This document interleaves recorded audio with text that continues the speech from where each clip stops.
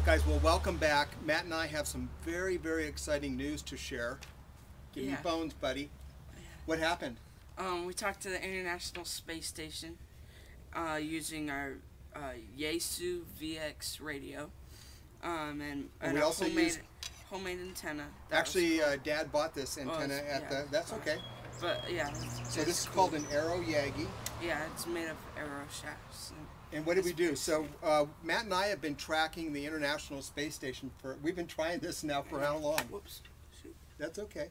How long have we been trying it? Like a lot. Like almost a week. Yeah. I think we finally got it figured out. Yeah. And we have been using a website called ISS, or International Space Station fanclub.org, and we've been using these tracking maps, and then we have a compass rose, and basically each one of these maps tells you when the space station is flying over your location. And these maps, typically you have about a 10-minute window when they're flying by. And so Matt and I, today is the 19th of July 2010, and we're in Portland, Oregon. We tried to catch them on the, and this is all universal time, guys, so, but it's right now is about 4 o'clock, just after 4 o'clock in Portland. Yeah. And we realized when we were standing out front that our window of opportunity is actually right off the back of our house on this particular flyover. So Matt and I came running through the house. We quickly orientated our compass rose. Yeah, and got it set. And then we used our iPhone to figure out where north was, and we realized that for this flyby we needed to point the arrow antenna where? About 352. Yeah, 352-ish. 352-ish at about 20 degrees elevation. And Matt and I were out here, we're watching the clock. Yeah. And it was clicking by, and we thought, oh, it's going to be another bust. Yeah. And then all of a sudden, it was like UTC or something like that. We heard them talking on the radio. Yeah, it was like International Space Station. Where were they? They said that they were flying over what? British Columbia. Taking pictures. Taking pictures, yeah. And we talked to Commander Wheelock. He is the flight commander. He's a colonel in the Army. And we gave our call sign, and basically we just said NA1SS, which is the call sign for the space station, NA1SS, KF7ETX, Echo Tango X-Ray, calling CQ from Portland, Oregon. What did we hear? You're like, CQ, this is the International Space Station. Commander Wheelock. Commander Wheelock, yeah. And then he said, we have you, ETX, Echo Tango X-Ray. So we actually made our QSO, guys, with the International Space Station, and yeah, it worked. It was great. It was exciting. Yeah. So we're going to try it again and maybe make a video of us doing it, and maybe he can talk a little next time. So what happens, not this pass, but the next pass? Do you remember? Isn't it going to be like, oh no, full moon?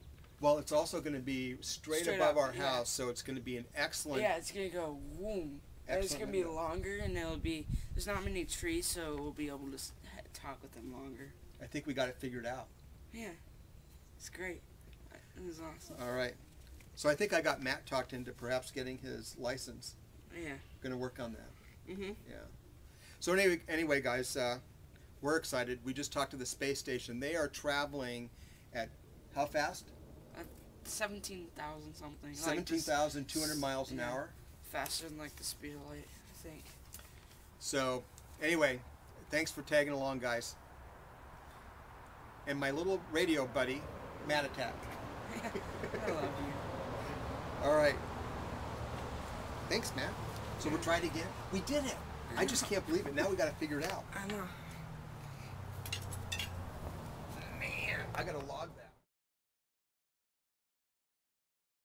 Okay, guys. Well, a number of you are following my channel because of the ham radio, and let me tell you, if you're not into ham radio yet, talking to the International Space Station on a little 2-meter handheld and a Arrow antenna, totally awesome. I have goosebumps on my arms right now, And when Commander Wheelock called out my call sign, that was awesome.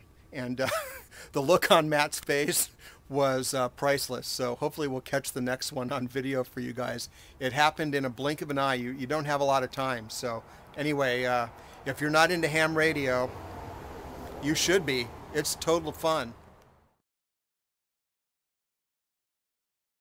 I've got my space station tracking flyby sheets printed out there. I've got my radio checked and ready to go. It's hooked up to the antenna. And again, just for clarification, the worldwide downlink is 145.800, and the uplink for my area, which would include North America, is 144.490.